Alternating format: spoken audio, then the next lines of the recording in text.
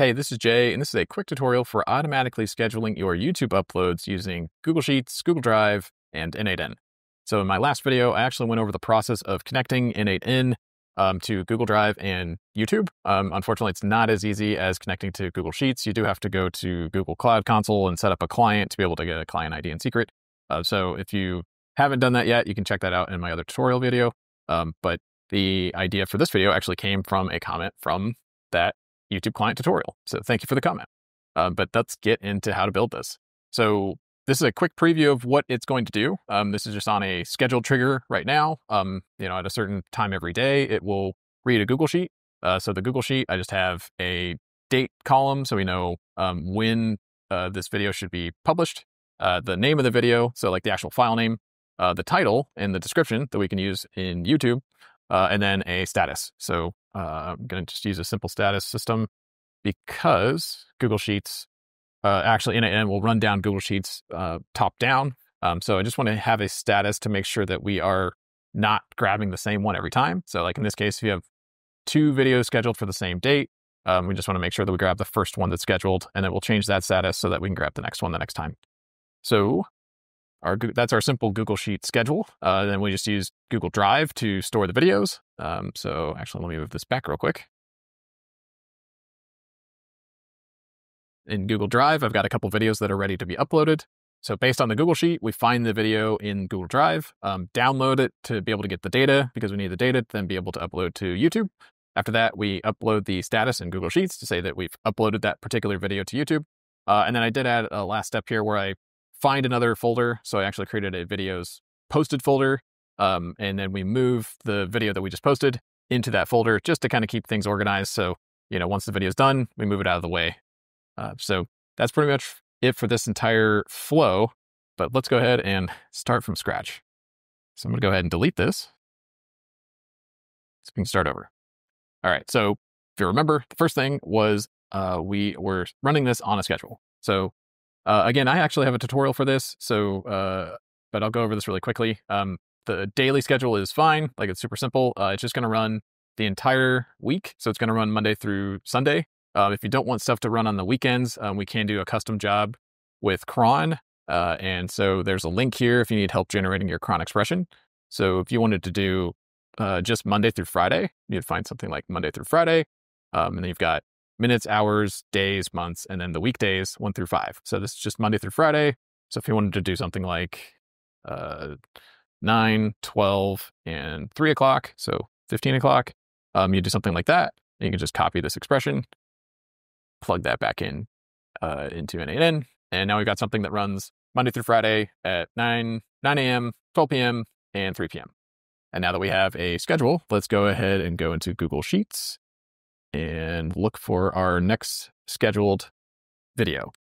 So again, I had a simple Google Sheet here, so we're going to connect to that. What we're going to do is just kind of work down the sheet, and we're going to grab the date, and then we're also going to check the status so we know that we're looking for this next one to be scheduled.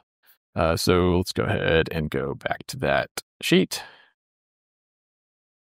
All right. And so first thing, like I mentioned, we're going to filter on the date. I'm going to grab today's date. So we're going to use some JavaScript to do that. So we're going to do datetime.now.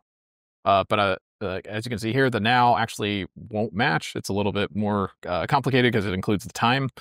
So we're going to format that date to match what we've got in Google Sheets. So let me go over that real quick though. We're going to single quote, and then I'm going to do y. So we're going to do the full year, and then the full month, including the 0. So just for more consistent data, and then the day.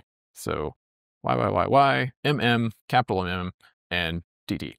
But that should then format today's date to match what we're putting in the spreadsheet, and it just keeps it clean and readable. But the other thing we need is the status. So let's grab the status. And again, I'm using something like scheduled. That way we know that this thing is still ready to be posted. But once it's uploaded, then we'll change the status to uploaded or posted or whatever. So last thing is, again, there are actually 2 rows with the same date. And it should work from top down, but we'll go ahead and just make sure that it only grabs the one. So we're just going to do return only first matching row. And then let's grab that first row. All right, row number 2. So that looks correct. Got our first row. Cool. So now we have some basic data about the video that we want to upload. So now we need to go find that video in Google Drive. So we're going to search for files. In this case, again, I had a tutorial that goes over the entire process. Unfortunately, you can't just connect to Google Drive automatically. You actually have to get a client ID and client secret. To do that, again, it's a little bit more work involved, where you need to go to Google Cloud and then set up the API through a client. So you'd come to console here. You'd set up a project if you don't have one, API services. And then in credentials, you would hopefully have a client, and then that client then would have your client ID and client secret so that you could actually connect to your Google Drive account. So a little bit of work there, but that's in another video. But hopefully you've already gone through that. So in this case, we're all connected to Google Drive, and we're going to search for a video file name of that. We could filter this down. So I think this is actually going to look through the entire Google Drive. So if you wanted, you could actually specify the folder that you want.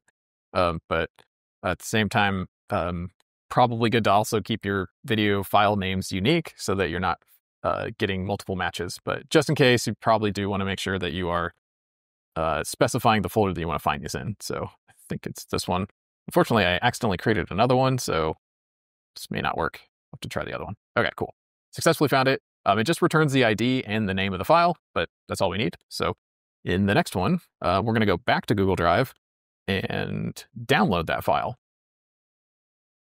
So we're going to do a Google Drive node for download. Now we can grab the ID that we just found for that video and test. Awesome.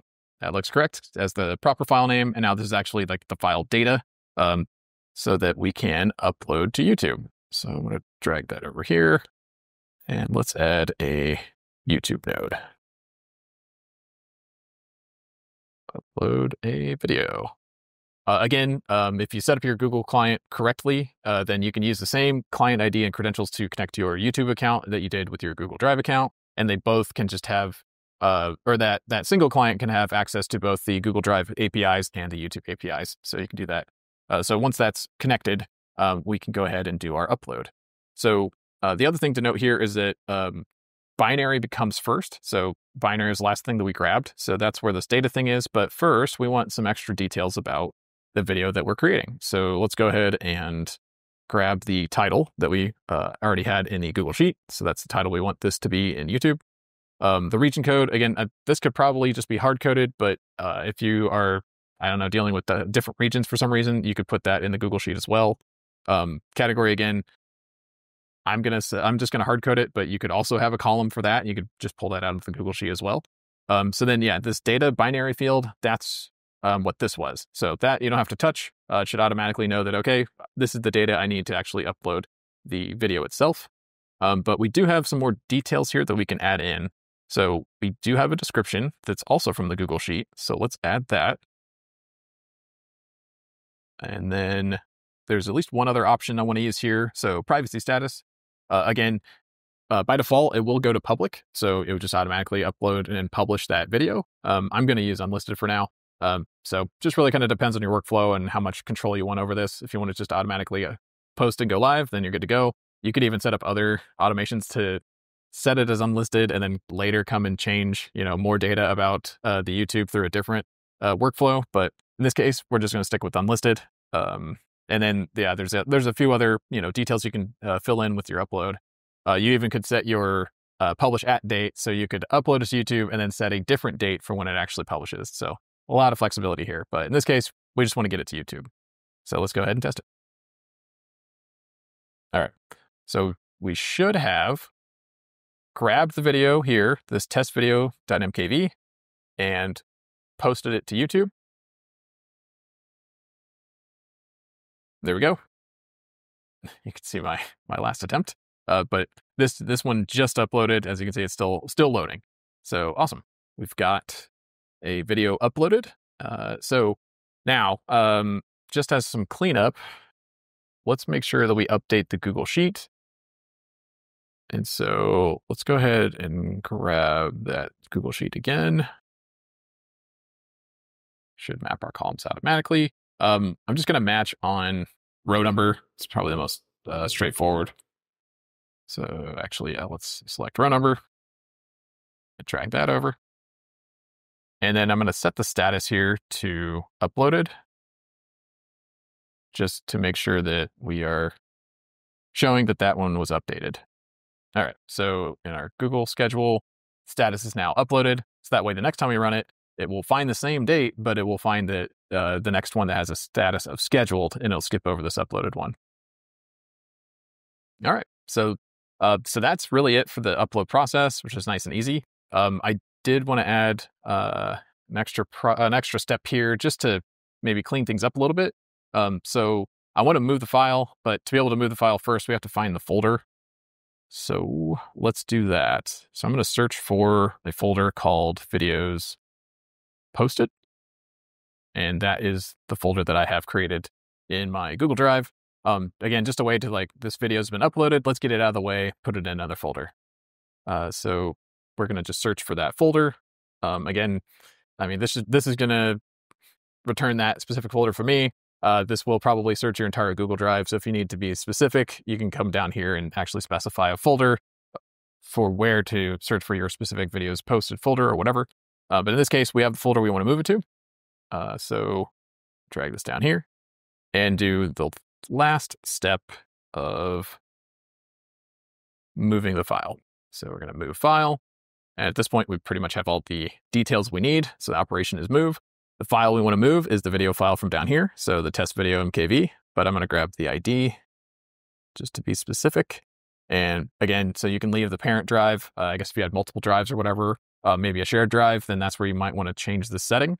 But in this case, I'm leaving it there. And the parent folder is the one that we just searched for. So I'm going to grab the ID for that parent folder and run that there. And so if we test this, this should move the video off to videos posted. So ran successfully, double check Google Drive, and it's already updated. So there we go. So I've already tested the entire workflow node by node, but this time let's go ahead and run the test workflow all the way through. I ran into an issue here because I named the video file wrong. I still had it as MKV, so it was not working. So yeah, test short is it's not MKV, it's MP4. So now let's run the entire workflow and see if we get a successful upload and video file move.